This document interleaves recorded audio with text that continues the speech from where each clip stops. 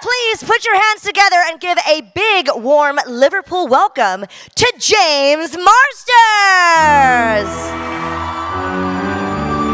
Yay! Hello, Gordon. Give it up one more time for James Marsters! Hello, you beautiful people. They are a beautiful crowd, aren't they? They're a beautiful crowd. Before we get started, could I ask a favor? Of course.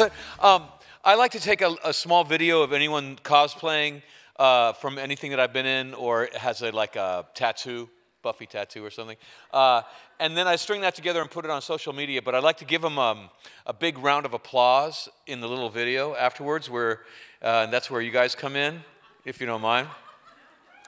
So when I say action, can you guys raise your arms and scream like your team won the binky or whatever you guys play for around here? Is that cool? It's an acting challenge. You up for it, guys? Yeah. All right. Okay.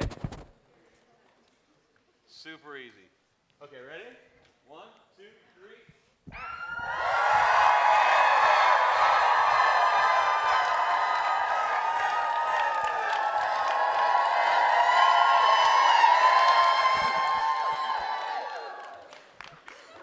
Oh, they're naturals. Y'all are going to make it in Hollywood. Give yourselves a round of applause. Thank you for that. Liverpool is such a fun crowd. First of all, I am so thrilled to have you here because we've had some great interviews before, but I will tell you what, Liverpool is a different crowd. They're a rowdy crowd. They know how to party. How have you been enjoying Liverpool Comic Con so far, James? I love it. I mean, first of all, I love conventions in general. Yeah. I find all over the world, everyone's beautiful, everyone's safe, and you can be whatever you want to be. It's like heaven. Yeah. But Liverpool reminds me of Austin, Texas, or Seattle, Washington in the States.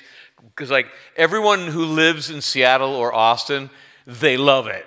They're not moving anywhere. They're it's right here. We don't have to look for it elsewhere. Liverpool rocks. Yeah.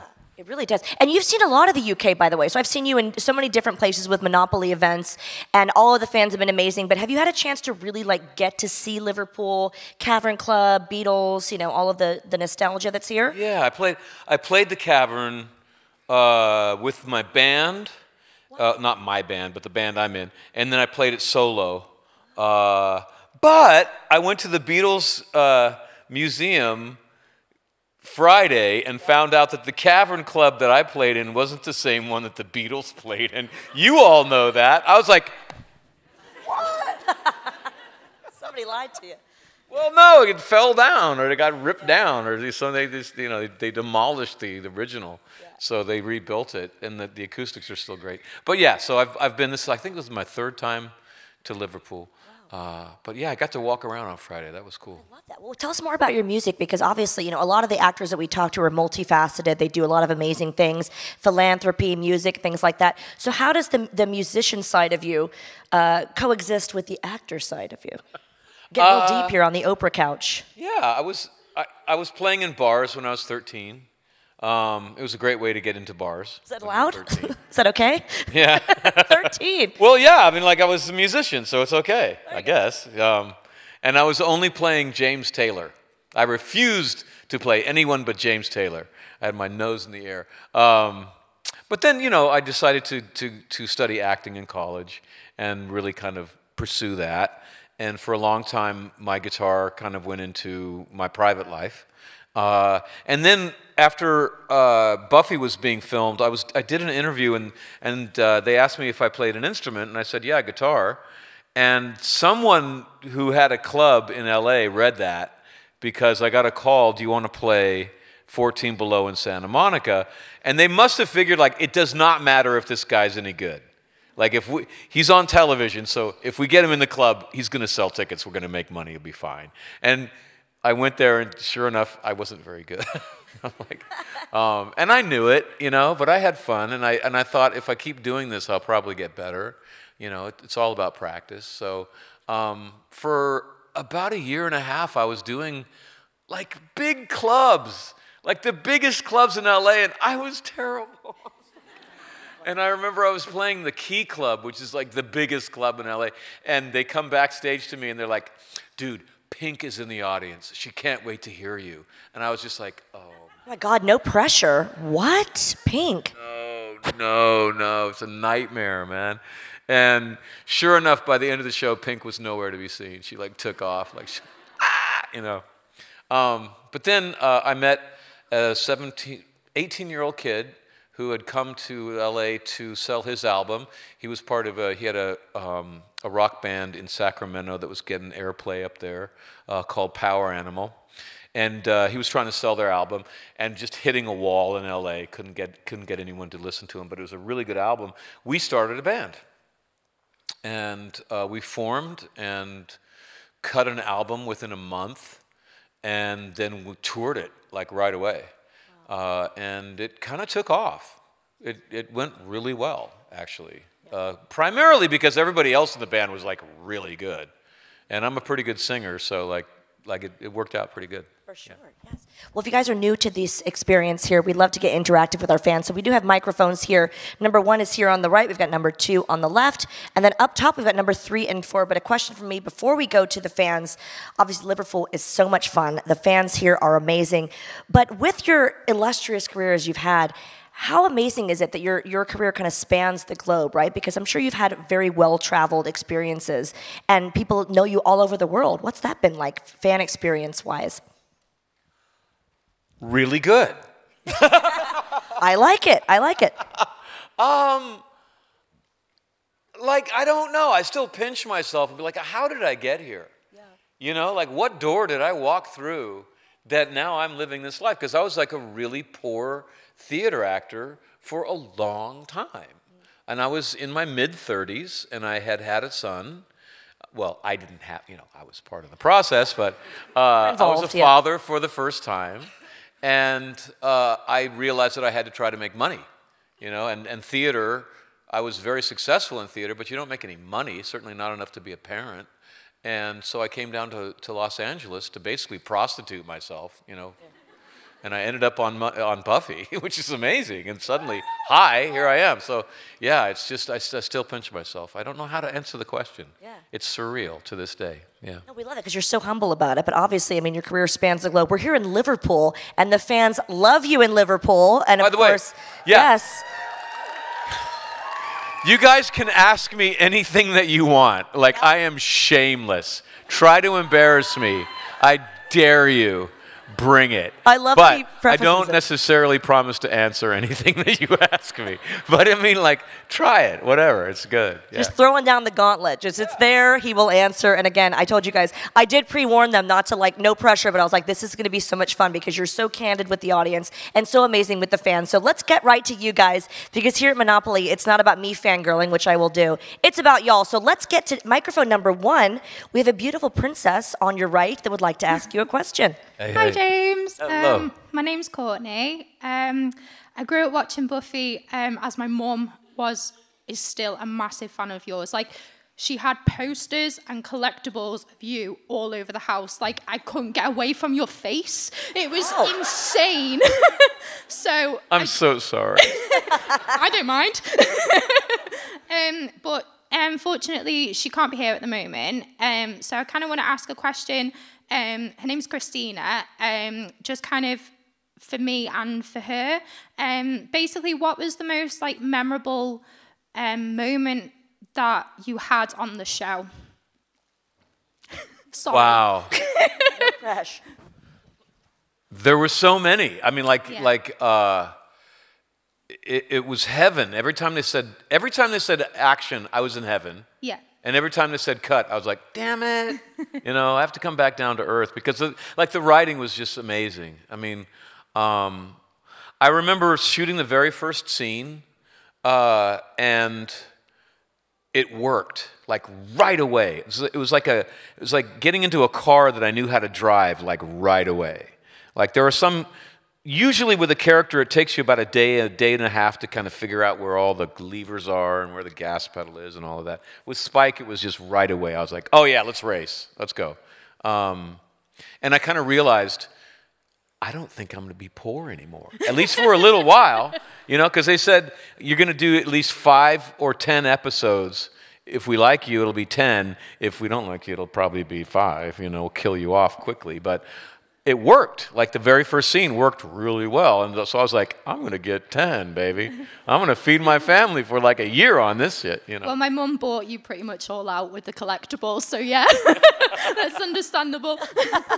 Thank you. Yeah, my pleasure. Thank you. Great question. Get a question over here, microphone number 2 on the left. Hi there.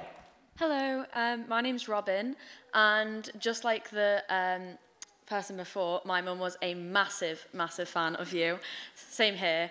But 21 years ago, she saw you for the first time when she was 13, and she wanted me to ask you, before I asked my question, if you could just say, hi, Amy. She's right at the front row. Hey, Amy. Great cosplay. You look good after 13 years, baby. So my question was, you mentioned your band, and I just wanted to know, what was the highlight of Ghost of the Robot for you?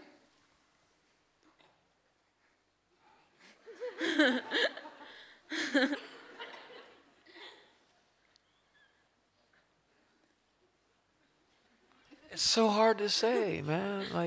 Like one of the highlights was I produced the first album because only I had enough money to do it. Like they're all like 17 years old, you know, and I'm on Buffy, so like I'll pay for the first album. But like I was a theater producer in Chicago and Seattle, so I had produced artists before. And I had learned that the best way to do it is you get really talented people in the same room and then pressure them to go quick and deny them a lot of money. Like don't let it, because they'll get lazy. They'll get like the creativity doesn't really pop unless they're kind of semi-panicked, frankly.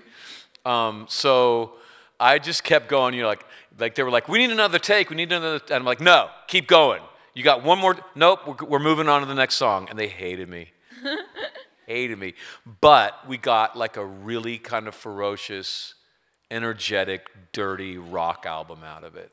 And I was really, that's kind of a high point for me as a producer, like to know how, to be the worst musician, but also know how to get the best music out of this situation. That was kind of cool. I remember playing for we played for 5,000 people in Berlin. That was amazing. We played for like 5,000, 7,000 quite a few times. And I got to say, like, that, you can see why rock stars go weird, you know? Because, like, the temptation for the ego to take off, when that many people are screaming and excited about what you're doing, your ego can start screaming that you're really cool, you know? Which is, like, very dangerous. You know, like, my ego is the part of me that wants me to be lonely. My ego is the part that wants me to be disconnected from other people, either by feeling like I'm better than they are, or worse than they are, or I'm not getting my way, or whatever it is.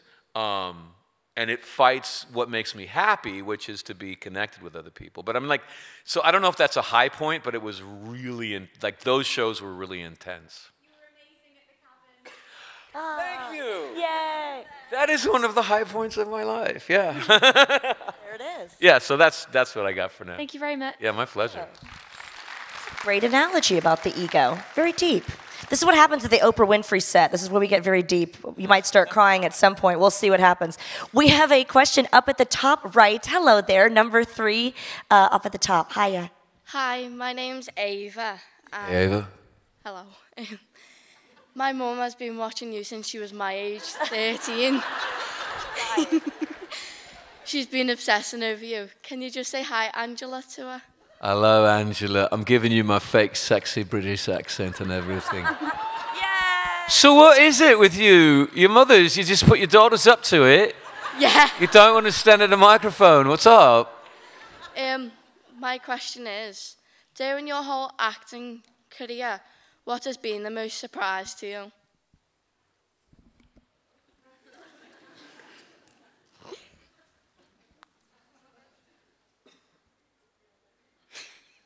Liverpool with the thinker questions. Y'all are on point today. You came to play. Sorry. I don't know the answer to that. I don't know how to answer that without sounding really Too confident.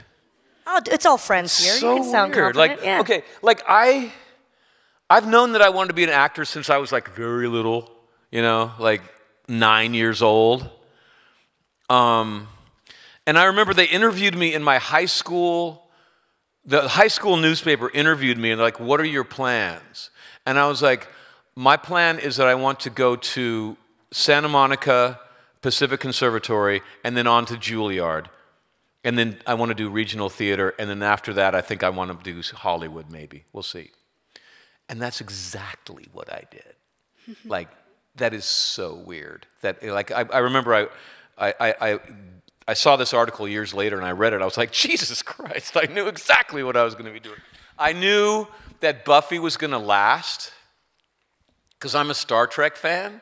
And I knew, right? I'm like an OG Star Trek fan. And like I've seen those episodes like 30 times. I know exactly what they're going to say. I know exactly what's going to happen. But I still go back to that world. There's something about that world that I want to go back to. It makes me feel good. And I think it's because that original series was selling hope. You know, like we don't have to blow ourselves up. We might survive ourselves and graduate, kind of. And I kind of sensed that Buffy was creating a world that might be doing that too. Like it might be so fun to be in Sunnydale that people might want to return to it even though they know what's going to happen. And I remember it was like 2 o'clock in the morning and I went to my fellow castmates and I was like, guys, we may be talking about this scene for the rest of our lives. Anyone want a cup of coffee? And so I kind of knew that. I don't know. I guess I am surprised that it all went so well. I guess. I don't know how to answer your question. You've embarrassed me. You did it. Thank you. Thank you. I have to ask now, you being a big Trekkie, as it were, a Star Trek fan, have you at Comic Cons, for example, met any of your Star Trek heroes before? God, yes. I met. How'd it go? Oh my God, horribly. Oh, yay! I mean, so bad, man. Like I met Leonard Nimoy. He's the nicest person, or was, and I was just like, hi, like that. And that was when I was a kid. And then I met him again in the green room when I was on Buffy, and like. He was put into a separate green room, probably because even in the green room, people are all over him, because everyone's a fan of Spock, you know. So in order for him to get a rest, and the dude was like 65, 70 years old, he wanted to rest, and they put me in the same room with him. And it was like my second convention of my life. I didn't understand how tired you could get, and that you know, Leonard might really want 10 minutes to rest, you know. And I just like went, hi, I'm your biggest fan, how you doing? And he was just like, you know, like, oh no. And from that time on, I had to avoid him. Yeah. I just like, I'm not going to bother him. I'm not even going to look at him. So sorry. Yeah. I can't be cool. But it's great for us to hear stories like that because we're all here as fans to meet our favorites, such as you. So again, give it up for James Marsters. My goodness. For sharing that fan story because we all have them for sure. Very relatable. We're going to go to microphone number 4 up at the top left. Hello, sir. Hi, James. Hey, brother. I'm Griff. Right on, Griff. Yeah, I love you in your TV shows, Buffy, Torchwood, Smallville. They're all good. But I appreciate your vocal talent more in the Dresden series of audiobooks. We met yesterday. Yeah. Yeah. I'm just wondering, would you, if they do it in the future, be willing to be in another TV show of Dresden? Yeah. And what future projects are on the horizon for you? Yeah, I would love to do. I would hope if they did Dresden that they would give it enough money to do it properly. You know, I don't know who I would play. I'm not tall enough for Harry Dresden. Oh, well, you know, like if who did Lord of the Rings? You know, like they'd have to Gandalf me. Yeah. You know, they'd have to make me look really taller than other people. But I mean, you can do anything with money, I guess. What was your Griff? What was your other question? What was the second part of that?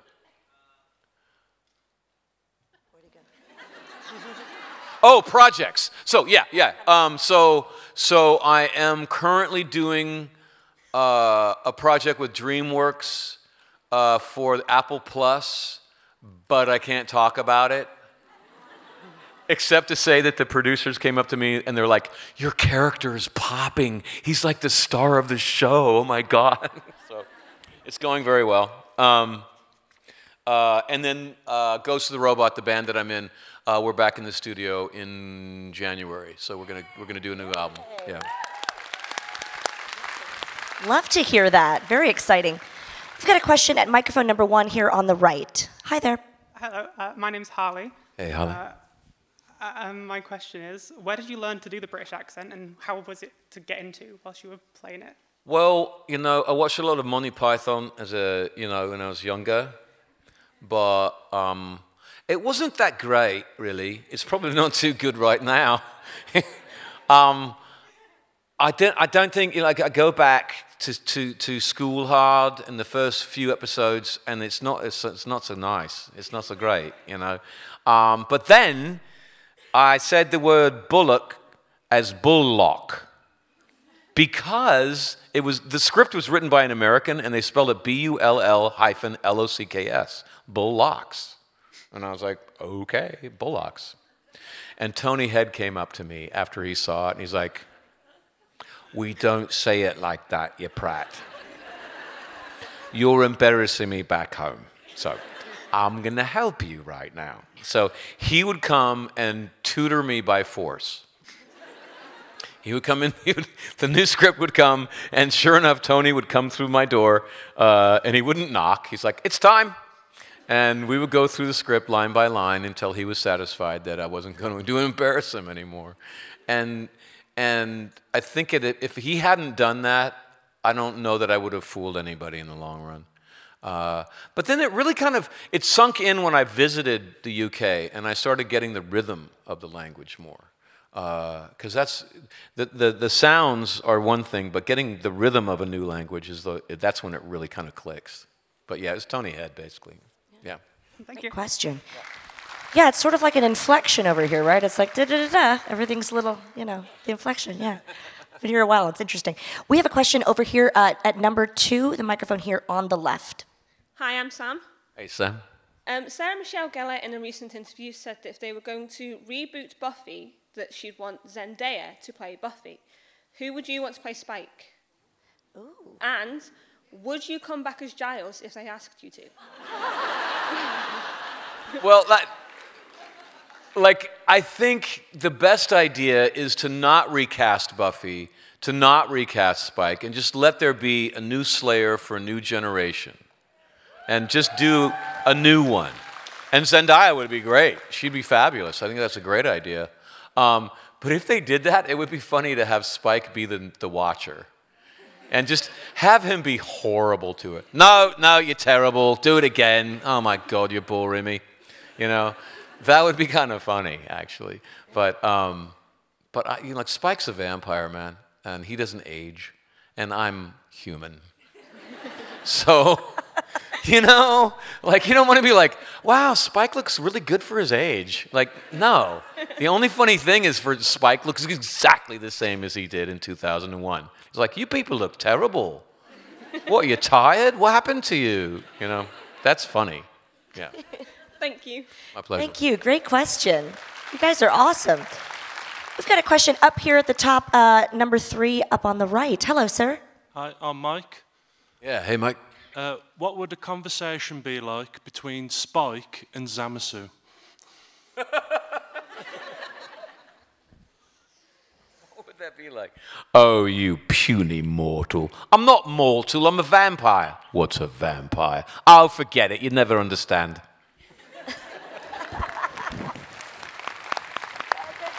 There. Love it. Thank you, sir. We got a question here up on the top left. Microphone number 4. Hi there. Hi. So one of my favorite episodes is Once More We're Feeling. I was wondering, do you still know the lyrics to Rest in Peace, and can you sing it? No, I don't do it anymore. I don't. Let me rest in peace. Let me get some sleep. Let me take my love and bury it in a hole 6 foot deep. I can lay my body down, but I can't find my sweet release. Let me rest in peace.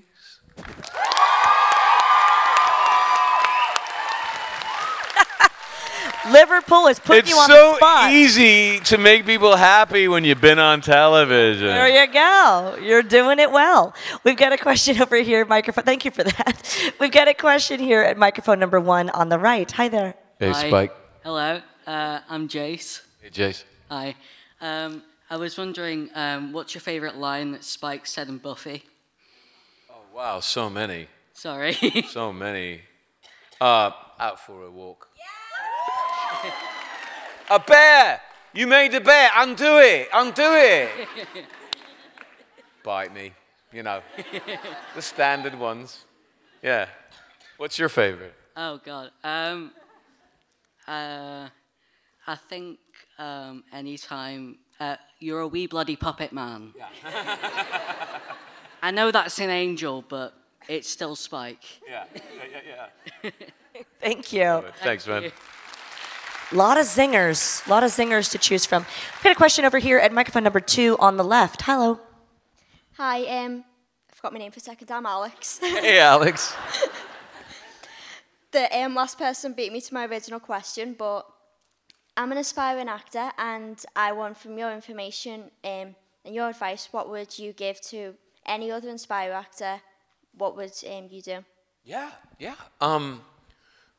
Every human being is beautiful enough and interesting enough to be stared at.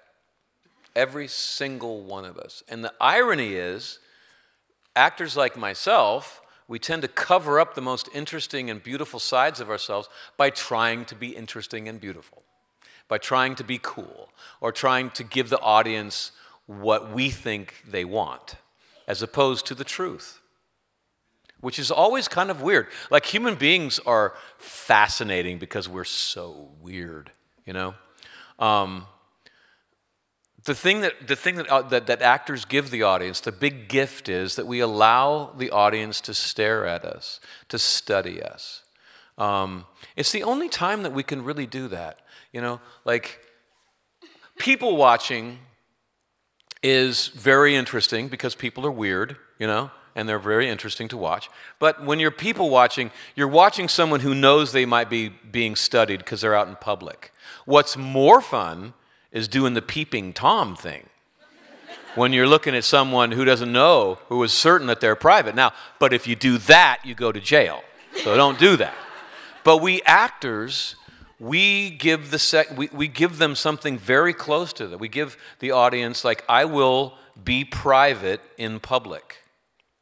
You know, and it's a big gift, but because it's rude. Like, if you study someone, if you sit down at a bar and just be like, you're going to get into a fight, you know? So we allow people to stare, but it's not easy, because the only time that predators stare at each other, and we are predators, we have forward-facing eyes, not like a cow. You know, like if a cow stares at you, I'm like, I don't care, stare, you know. But forward-facing eyes, when they lock onto me, I have a fight-flight reaction. And so when this many eyes are locking on, there's like, get out of here, you know. There's a stage fright thing, and I have to get over that.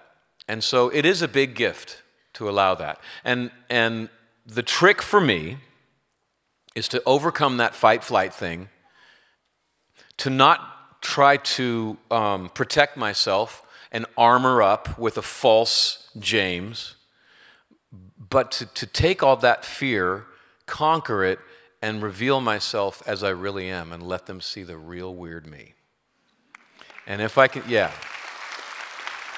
That's the trick. It's a little mountain I climb every time, and I'm not that good at it. I think there are probably 5 or 10 actors on the planet who really do this perfectly every time, and they always remind me how wonderful human beings are and how proud I am to be one of them.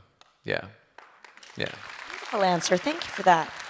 Joaquin Phoenix is one of them for me. Yeah. You know what I mean? Weird and really interesting. Yeah. Beautifully weird, yeah. So your inner monologue goes, get out of here. Yeah. Well, I mean, like, I've been in front of a live audience since I was 9, so it's not so scary anymore. It's just kind of like fun. But yeah, there. That's awesome. Thank you so much. Great question. We've got a question up here on microphone number 3, all the way up top on the right. Hi there. Hi, James. My name's Angela. Hey, Angela. My little daughter was named after a character in Buffy. It wasn't Buffy. She's called Faith. Okay, right on. Good one. From another Slayer, yeah. I've got 2 questions. The Spike English accent, whereabouts in England would you say that accent's from? It's supposed to be London. Ah, okay. Yeah. No. Someone said, I was like, how's my English accent? He's like, oh, it's pretty good. It's just I can't tell where you're from. I thought that the whole way through Buffy, but now I've finally got to ask. My second question is similar to the other ladies. My little girl, she's just started doing acting, drama, performing arts. What's the hardest bit about being an actor or an actress in the world today? It's changed a lot since probably Buffy because of social media and things. But what advice could you give her about what's probably the hardest thing to overcome? The hardest thing for me is that I have to wait for an entire machine to be built before I get to do my art.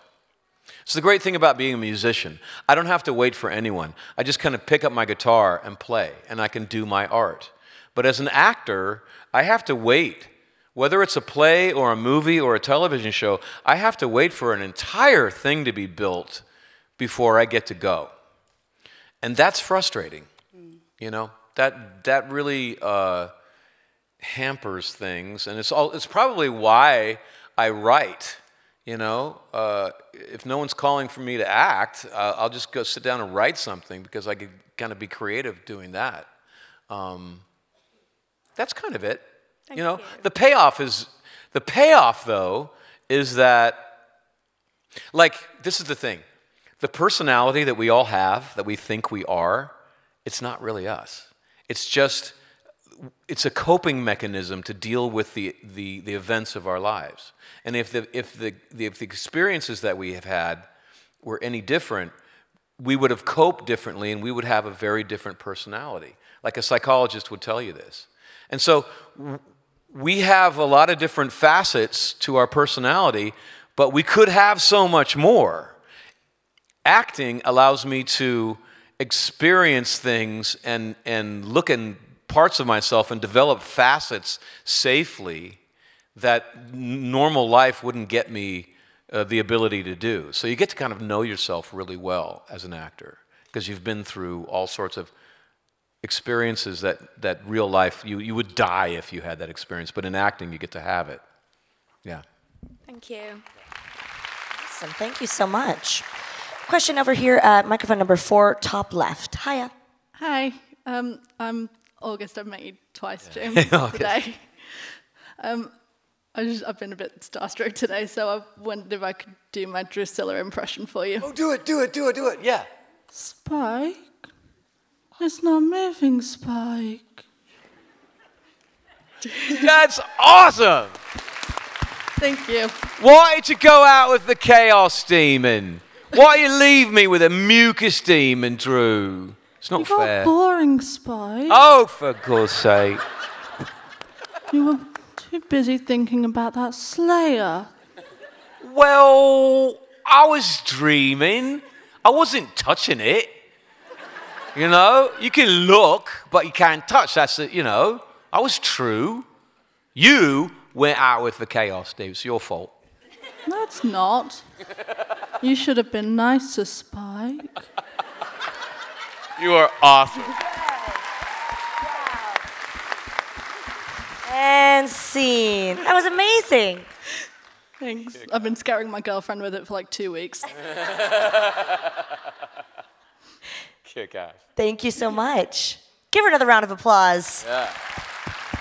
We're giving you theater here. We're giving you scene study here at Liverpool Comic Con. We've got a question over here at microphone number 1 on the right. Hiya. Hi, James. I'm Serena. Hey, Serena. Hi. So I watched Buffy not with my mum but with my dad. It was my usual Friday night sort of thing. I guess the question I've got is, how much peroxide did you go through during Buffy? That was the only part that kind of sucked. Like it says on the bottle of bleach that you only can do this every 6 weeks because it's just not safe. And we did it every 8 days. Oh, God. Because like, as they explained to me, a vampire's dead, so your hair can't grow, so you can't have roots. So we're going to have to bleach you at the top of every episode fresh. And so we were pouring bleach on top of the wounds from the last bleaching all the time. And it was hellaciously painful, I gotta say.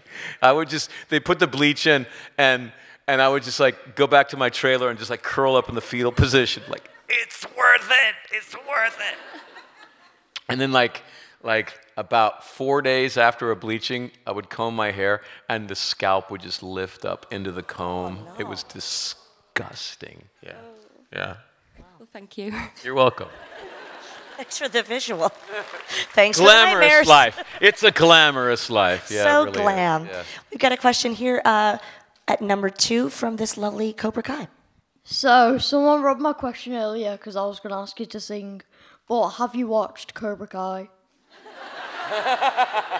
I have watched a little Cobra Kai, but I'm a gamer, man. And so I don't have time for television. The new God of War came out, man. Like, yeah. So, out of all the episodes you've watched out of it so far, who is your favourite character? The one that you're cosplaying. Yay! Good answer. That's right. Said good answer. Give it up for his cosplay, everybody. He's ready for Cobra Kai. Coming up next. We've got a question up here, number 3, top right. Hi there. Hi, James. I'm Molly, and my question is, who was the nicest person on the set, and who was the rudest person on the set? Coming in. The nicest person was Tony Head, by far. Yeah. He was the oldest, so he's the most mature, you know. But he's also just an incredible person. He was also the best actor on the set. I remember when I first shot with Tony, I was coming from the stage where you're kind of big, you know, and I was getting away with it because I was a vampire, but frankly, I was too big. And I shot with Tony, and I thought, man, oh man, wake up. I'm going to mop the floor with you today. And then I saw the scene, and he killed it, man. Like, the only person I wanted to watch was Giles. I didn't care about Spike, because Spike was lying. Giles was being real, you know? And I realized that I had to learn how to act all over again. So I went back to the school of Tony Head. And I studied what he did and what he didn't do. Most importantly, what he didn't do. He didn't act. He just kind of was, he just existed and let the camera document something real happening. The rudest person, I will not tell you. This is the thing. I have been... You know how soldiers won't tell you everything that happened in battle because, like, unless you've been in battle, you just won't understand, you know? I feel that's a kind of like, and now it's kind of similar in that I've been to war with the cast. The enemy was time, and time always won. It always took something. It always, like, we had these scripts that were so good that you were never going to be as good as the script. We'd always film something and then read the scene back, and there was just some bit of business, something that was described that we didn't have time to get into. We always missed something. It was always a letdown. We always failed. And there was so much pressure. I don't know how to say this, but like when the scripts are that good, there's so much pressure to try to live up to them. We all felt it. And we were all filming 14, 16, 18, 20 hours a day. We were all so tired. And so I've seen the best and the worst in all of them. I feel like they're really like family. And I love them dearly. And I'm not going to tell stories about when they were rude. No way. And I hope they don't tell on me either. Because, you know, like we're human beings. We're human beings. We're trying our best, but we're human. Yeah. Thank you. We have time for one final question. If you guys do not get your question answered here, the great news is James is going to be here for the rest of day 2. Sunday Fun Day, Liverpool Comic Con. You can come to his booth and get an autograph and ask him the questions in person. But we're going to have one final question here at microphone 4 up on the top left. Hello. Hi, James. My name's Isla, and I'm going to embarrass myself a little bit here and say when I was a teenager, I was exploring my LGBT identity and then put myself into the closet, but you were one of the people that was a big part of that, Spike in particular. Big ass. Sorry. You're welcome. And of course, there is obviously your infamous moments with yourself and John Barrowman and things like that. But I would like to ask you if you could do me a favor today. So today is Transgender Day of Remembrance, and it's a day where basically we remember trans people who have died in particular because of violence. And you've talked a lot about people being themselves and being true to themselves. And I was wondering if you could just show some support and love to the trans community today, if that would be all right. Yeah. Yeah.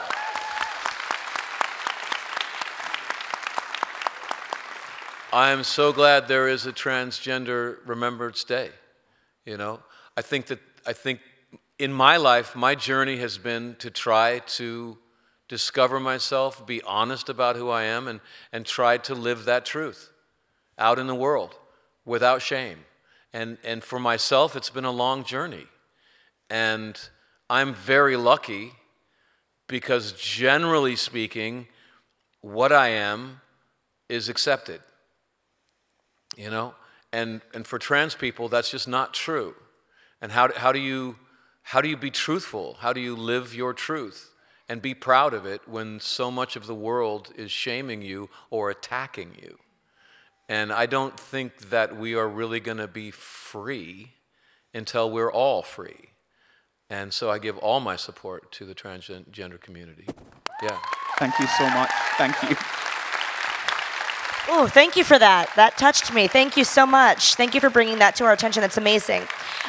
Any final thoughts for your amazing fans in Liverpool here? They're so supportive and they love you so much. Any final words before you go back to your table? You guys are beautiful. I'm so glad to be with you all, man. Thanks so much. Give it up one more time for James Marsters. He's heading to the autograph and photo shoot area. Thank you for your questions. Amazing as always. Thank you so much. Thank you guys. Amazing questions.